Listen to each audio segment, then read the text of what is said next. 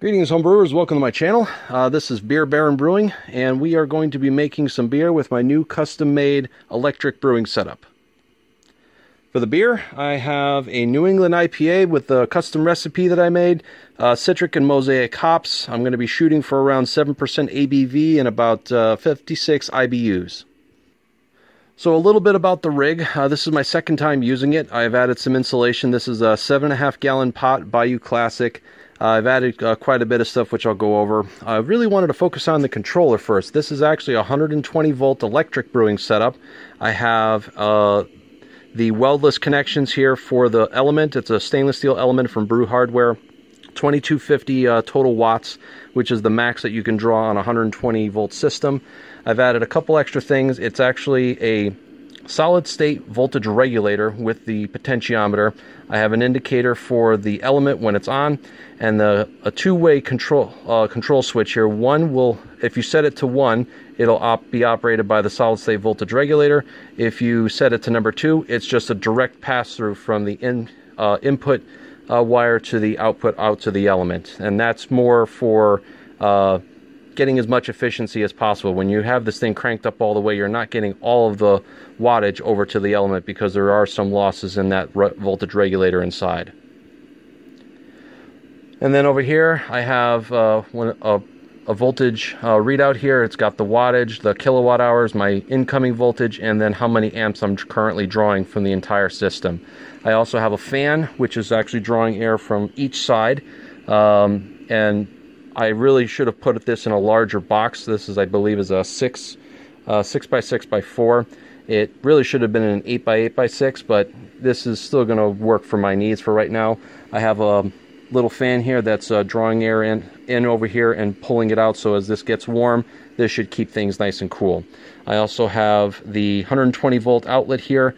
This is running the fan, and then this is going to be running the pump, which is over here on the side of the kettle.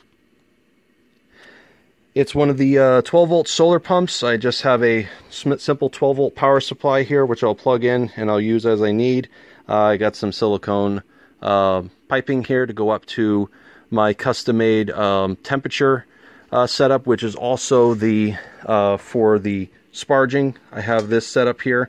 Trying to keep things as simple as possible for the recirculation. I actually have I have a little 45-degree angle with a half-inch barb to create a whirlpool inside. And then I have a false bottom just to keep the grain bag off of the element so it doesn't scorch. So here we're going to start at about, oh, I couldn't get the time, but it's 3:03 right now on June 23rd, 2019. And what we're going to do is we're going to reset this and get this started to start at 0, and we'll see exactly how many kilowatt hours we use and how long it takes to go from currently 63 degrees up to 152 degrees Fahrenheit for first strike. So here we have the controller. What I want to do is we need to get this up to 152 to 154 degrees Fahrenheit for first strike temperature. So what we're going to do is set it to number 2. The indicator light will come on, and then now I'm drawing a total wattage over here. Total wattage is a function of voltage, so I'm pulling about 17.65 amps. So we'll let this run for a little bit as we start to warm up here. Right now we're starting at 63.7 degrees, and it's currently 3:05. So we'll see how long it takes for a system like this to get up to temperature. And currently we have, I believe, it calls for 2 gallons of water in there for the initial strike for this partial grain recipe. Okay, so we're at our mashing stage. We are holding steady at 152 degrees, give or take 152 and a half. I've added in my grain bag here, and I've added the grains. It's going to be steeping in there and recirculating for the next 30 minutes or so, maintaining the temperature with about 130 watts of power. So we will leave this to do its thing, and we'll go on to the next step.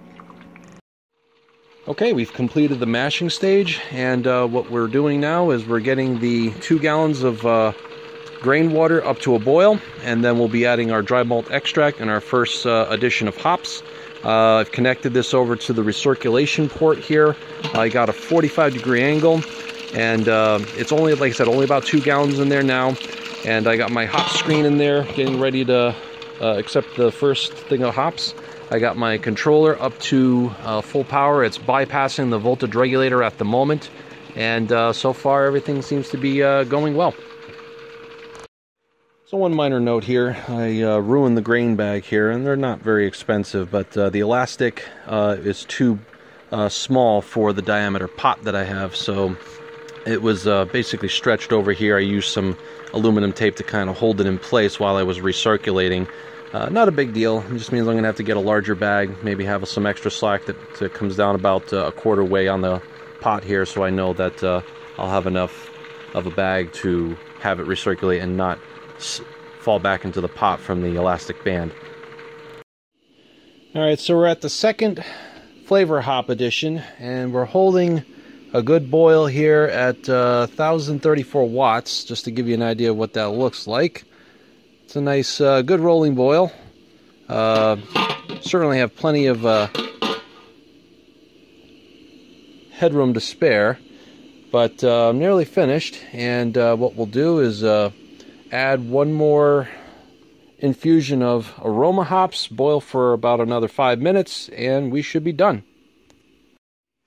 Okay, we're done. The boil is just all finished up here. Put the last addition of aroma hops.